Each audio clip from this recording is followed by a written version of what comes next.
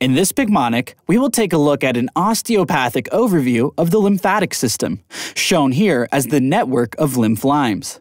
The lymphatics of the left head and neck drain into the left lymphatic duct, also called the thoracic duct, just before that vessel empties into the subclavian vein. This is shown as the laughing left head and neck.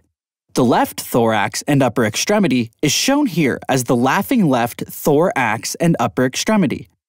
The left upper lung drains into the left bronchomediastinal trunk, and the left upper extremity drains into the left subclavian duct. They both then drain into the left lymphatic duct. The abdomen and lower extremities are shown in this Picmonic as the abdomen and lower extremities.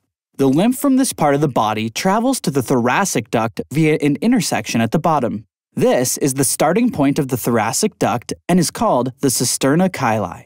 The right side of the head and neck is represented as this writing right head and neck. The right head and neck's lymphatic system drains into the right lymphatic duct via the right jugular trunk. The right thorax and upper extremity is shown as the writing right thorax and upper extremity. The right lung and lower left lung's lymphatics drain into the right bronchomediastinal trunk, while the right upper extremity drains into the right subclavian trunk. These both eventually empty into the right subclavian vein via the right lymphatic duct. The thoracic inlet is a diaphragm, depicted as the lymph lime drain.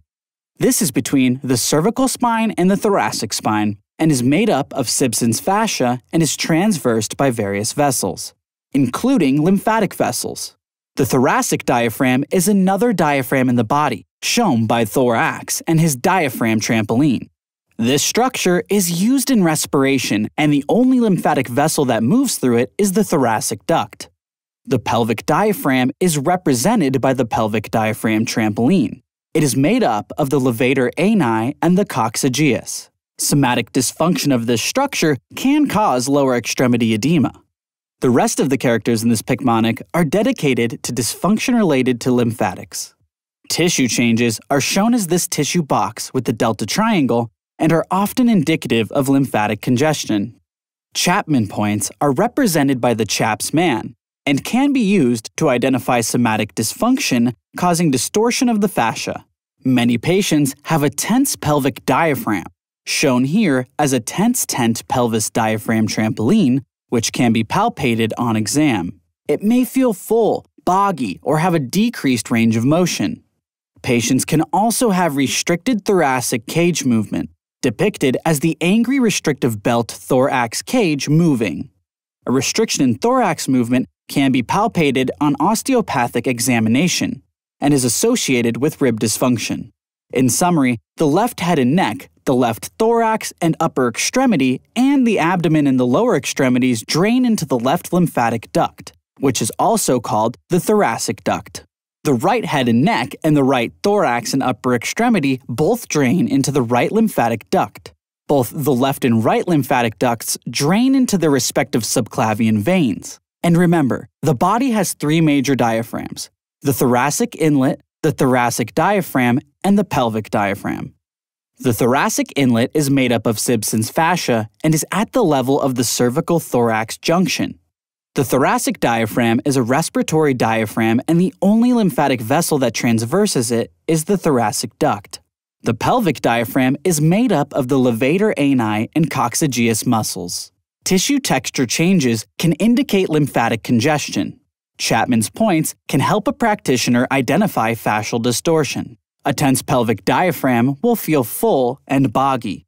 And lastly, restriction of the thoracic cage can be palpated with rib cage movement and is associated with rib dysfunctions. The lymphatic system is like a highway carrying lymph limes throughout the body. So this guy, we'll call him Sam. He decides to capitalize on this and start his own lime distribution business. At first, he was laughing all the way to the bank. It was great. He got a business partner, Thor, and the two of them laughed the whole way through the upper extremities, then down to the abdomen and lower extremities. However, things took a turn when they get to the right head and neck. Sam had to get serious. His ha-has turned into writing clauses and laws, and Thor wasn't a fan. That's when hit the diaphragm, if you know what I mean. For the rest of the story, check out Picmonic.com and sign up for a free account. There, you can also take Picmonic's quiz. The quiz automatically sets up your daily quiz by using spaced repetition algorithms based on the questions you've missed or struggled with to make sure you study what you need when you need to. And while you're there, check out the rest of our treatment modalities Picmonics. We've got all the content you'll need to remember.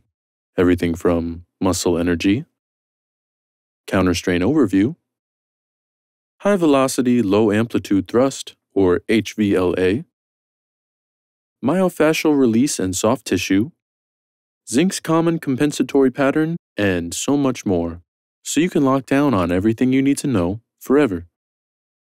Play, quiz, and spaced repetition. Efficient, effective, and research proven to increase exam scores.